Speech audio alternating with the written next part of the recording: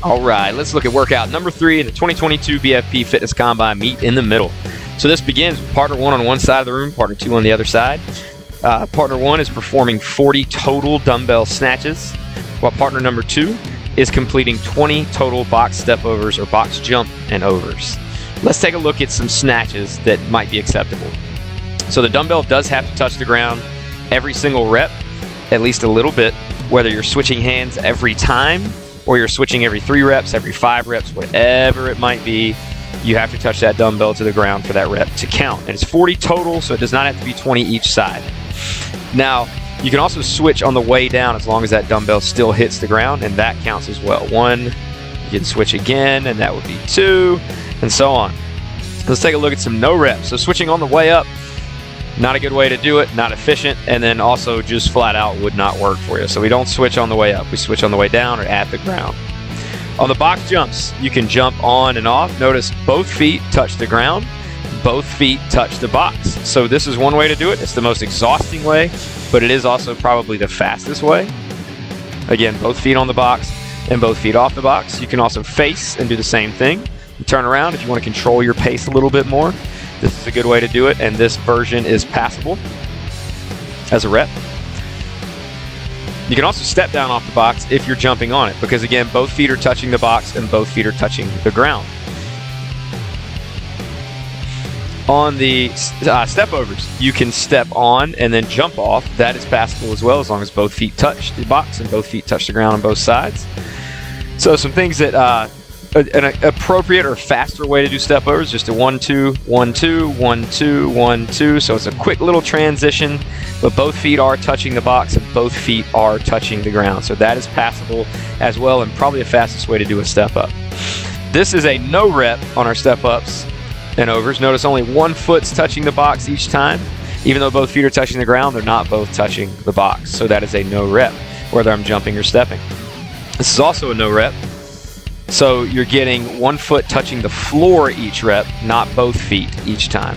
So this does not count as a box up and over either. Now, after these 2 items are completed, partner 1's going to hit up, if you're a guy, 20 calories on the bike, ladies 15. Same for the ski erg. Guys, you got 20 calories on the ski erg. Ladies, you got 15 calories on the ski erg. There's many different ways you can do these, both, jump around, you can do just arms, just legs on the bike, whatever works. Then you're gonna partner up, line his inside foot with my inside foot so that we don't take up too much space. And you have to do in-sync burpees for 20 reps. We don't want to hit heads, so that's why we staggered ourselves. Now, we're gonna go down together. This is for the competitive division. Chest to ground, and then come up and do a high 5. So for these to be in sync, the chests have to hit the ground at the same time. If they do not, it will be considered a no rep by your volunteer judge. So again, chest touches the ground at the same time in the competitive division, whether co-ed or not co-ed, for it to count as a rep, and then you hit hands at the top. So here's a good example of what does not count when we're looking at chest to ground. So if you come up and you miss hands, oh no! That counts as a no rep. You've got to hit hands at the top because it makes everybody stand up at least a certain amount. So you want to reset, get back into it, hit hands, let those chests hit at the same time so those reps can start counting. This would be an example of a no rep where we're just out of sync on our chests hitting the ground. This one's pretty simple. You'd have to stop, resync up, or one person stay on the ground, the other person catches up in order for that rep to count. So this is your example of a burpee if you are doing the just for fun division. You do not have to touch your chest to the ground if you do not want to. So you still have to high 5, but for that to be in sync, we just want to see those feet hit the ground at the same time out back, kind of like the chest touching the ground. Same rules apply for no reps on the just for fun division. If we get out of sync, so going down here, notice our feet are hitting the ground at different times, and we miss the high 5 as a result. That would be.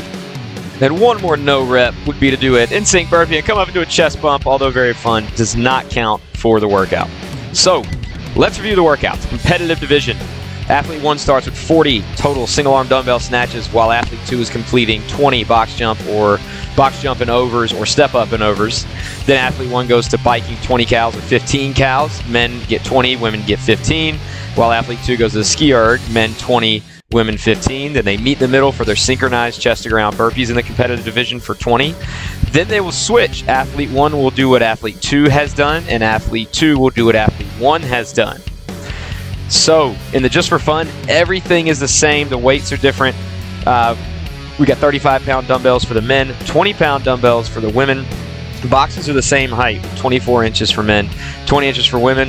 And on the two machines, 20 cals for the men and 15 cals for the ladies.